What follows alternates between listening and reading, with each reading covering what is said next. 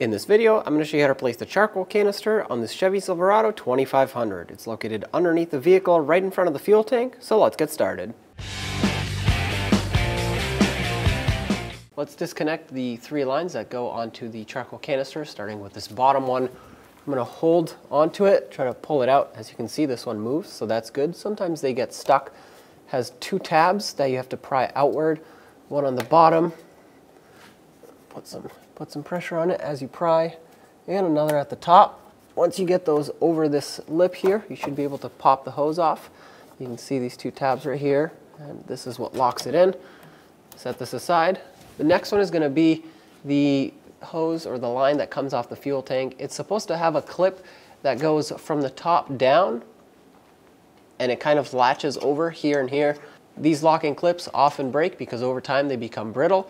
But all we are left with is the main locking tab, so this is still able to lock. To disconnect this line, what I'm going to do is take this pick and just press in on the center of this. That spreads the two ears apart, the two ends. With a pry bar, just very gently slide this off. Don't pry too hard.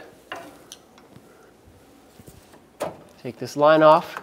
Now we're left with the top one. For this, I'm going to just use some pliers that kind of pinch around the sides. This has two little locking tabs, one on each side. Pinch them.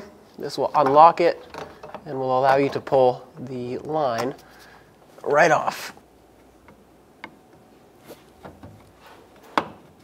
There we go. A lot of times these lines get stuck because they all have O-rings, and the O-rings pretty much seize up on their fittings. There is a 13mm mounting nut right here that I'm going to break free. Now, the other side does have a bolt head on it, so I'm going to hold it with a wrench, 13mm in size as well.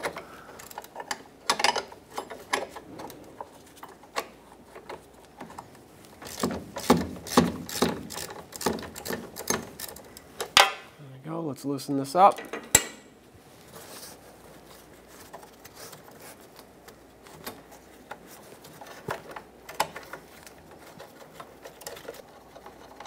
Remove that bolt and the nut. Now pull this away and it should come right out.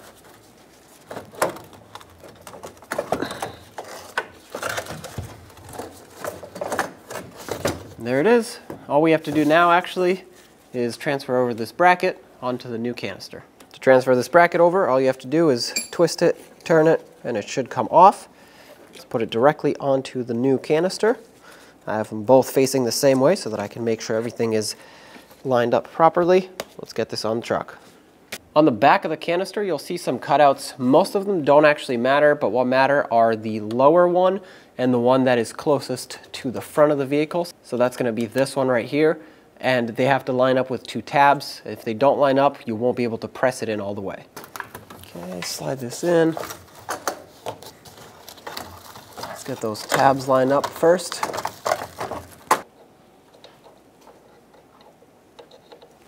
Get this bolt through.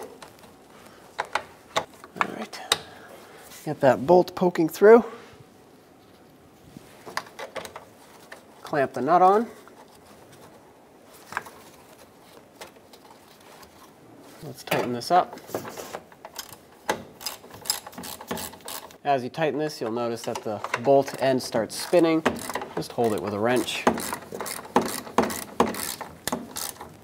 Make this nice and snug. The line that comes from the fuel tank will now go on the top. Slide it on until it clicks. There we go. And if you had that lock at the top still, go ahead and put that on. Let's remove this yellow cap. This was for the smaller line. If there's any debris in there, shake it off. Press that on until this clicks and locks in. Lastly, the one at the bottom. Line this up and press it on. There we go. That's locked in. They're all tight. So at this point, we're good to go. When only the best will do, demand TRQ. The only company that lets you view before you do. TRQ is committed to offering the highest quality aftermarket auto parts that are engineered for peace of mind. Thanks for using and viewing with TRQ.